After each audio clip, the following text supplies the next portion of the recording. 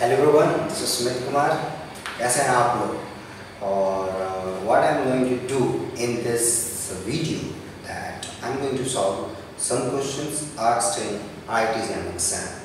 And why I picked this question? It's not about IIT exam. It's also important to understand the limits.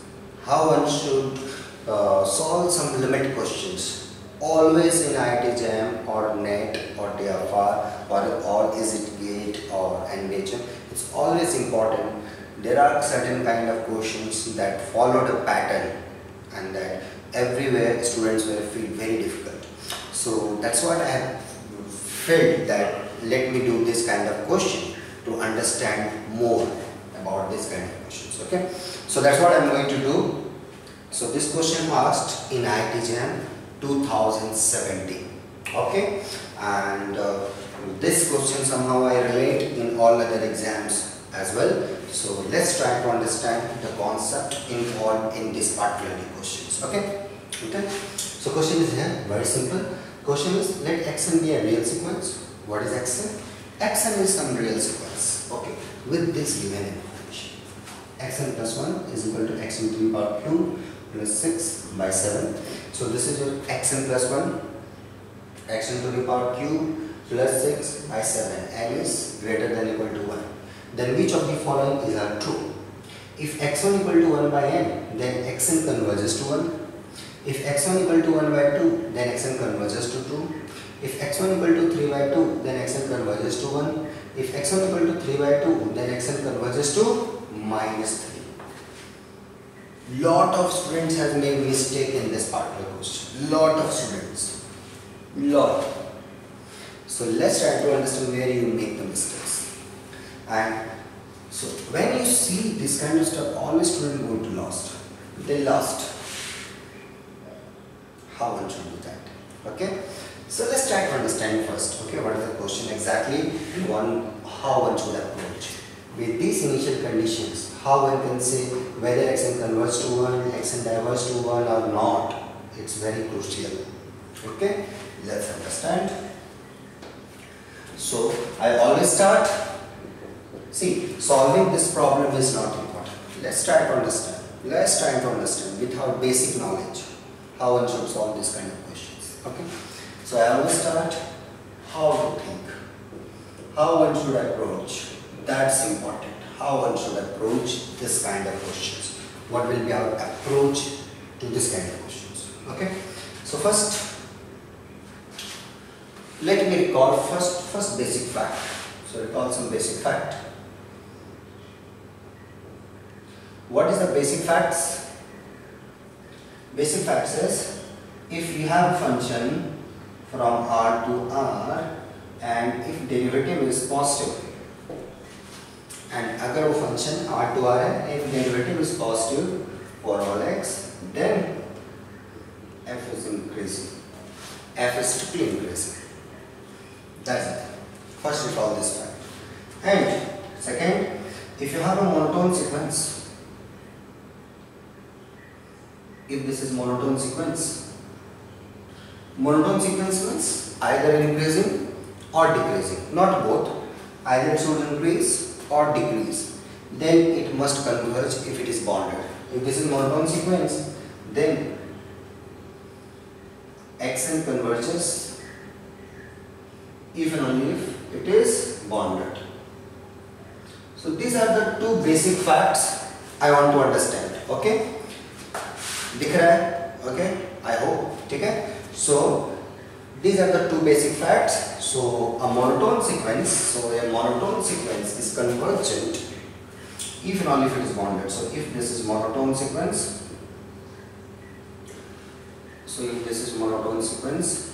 then it converges if and only if it is bonded. Okay, so these are some small facts you should prove. I am only going to use these two facts. Nothing else. Okay, so let's do smart work here. Okay, let's do.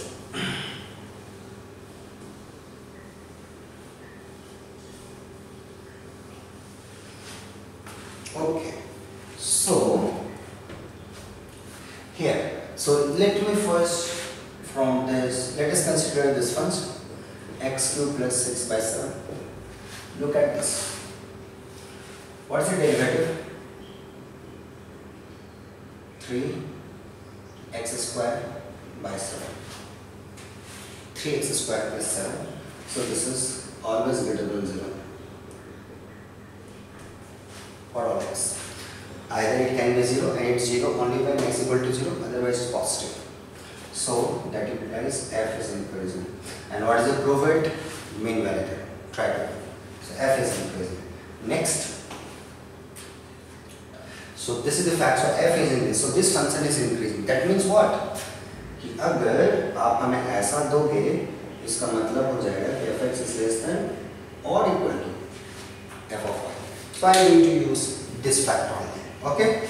Here. So now let me do. If there are two initial conditions you have given me, x1 equal to half and x1 equal to this. So first, अगर x1 आपने हमें half दे दिया, if you have given me x1 equal to half, okay, what is that? x2, just calculate one time. 1 by 2 का cube plus 6 by 7.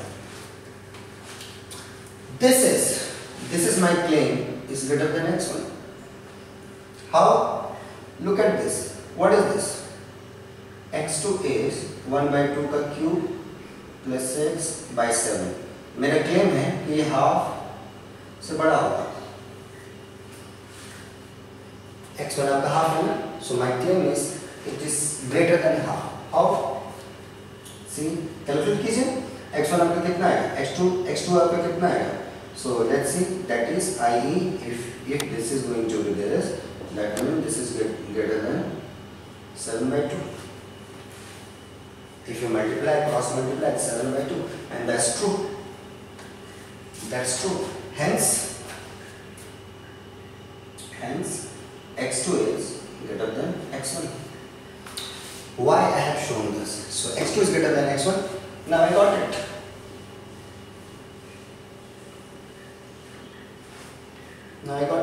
Therefore, जो आपका function था, what was your function? Function was x cube plus 6 by 7. And you said that x1 is less than x2. That implies, because this is monotone, f of x1 is less than or equal to. What is this? x2. And what is this? x3. If you put fx equal to x1 cube plus 6 by 7. And if you put x2 cube plus 6 by 7, x3. So x2 is this. So here is so you are getting, again if you apply,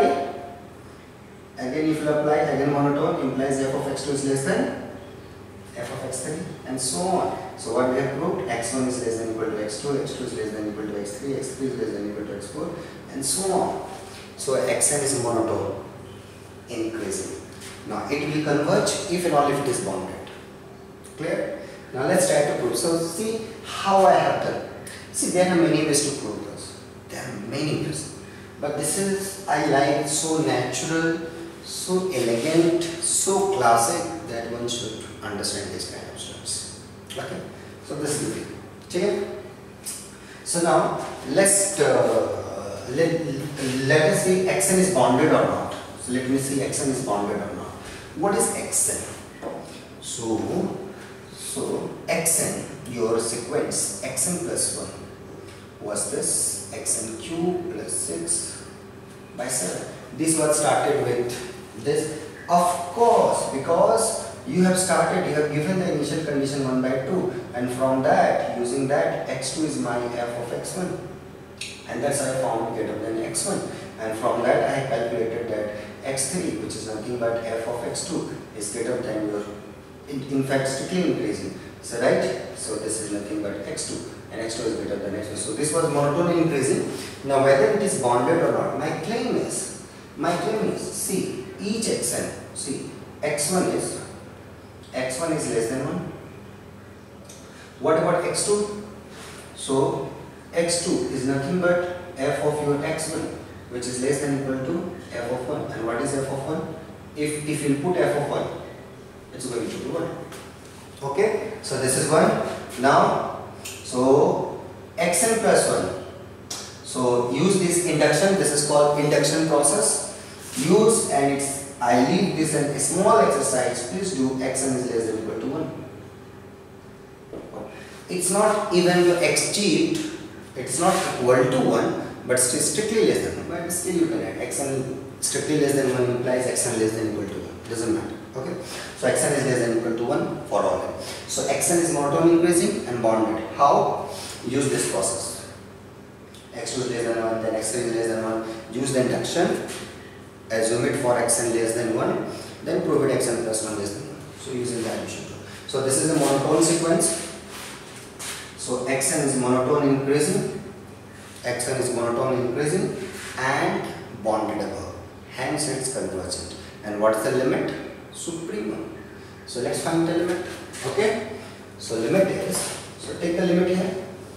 The sequence is monotone increasing and bonded above, hence it must converge. So let L equal to limiting value n tends to infinity of x. So take the limit both sides on the functional equation. L is equal to L cube plus 6 by 7. Take the limit both sides. If xn converges to L, xn plus 1 also converges to L. Take the limit both sides, you will get this. And solve this. L cube plus 6 equal to 7L. That implies L cube minus 7L plus 6 equal to 0. See, L equal to 1 is a factor. 1 is equal to 0. So take L minus 1 common. This L square minus L plus L. So this is L square. So you got L cube minus L square plus S square. Get cancel. You are getting minus L. You need minus 7L. So subtract it. Minus 6. That's why you are getting 0. So from here you are getting L equal to 1, and from here what you will get? See, 3 into 2, 6. So here you will get minus 3 and 2. This is correct. Okay? Minus b by a. So other words minus b. Yes. So this is the product. So this is your answer. So this is the limit L equal to 1. So xn is, recall, xn is less than equal to 1, xn increases, so xn must converge to 1, okay? So xn converges to 1. Similarly, if you give me this hypothesis, so if this converges to 1, that's what we have proved. And the second case, I leave this an exercise. If you give me the initial condition 3 by 2, then you can think that xn is monotonically decreasing and decreases towards 1. Look at this, go through the same assumption, prove that xn is decreasing and it's converging towards 1 again. So you should prove this. So second I left as an exercise, if you give me this initial condition, xn will decrease. If you give me this condition, xn will increase and it increases to 1, and according to this it decreases to 1. Okay, so I hope you got this idea, and thanks for watching my videos, and please subscribe my YouTube channel and all, so that in future you will get all my updates. Okay, thank you for that.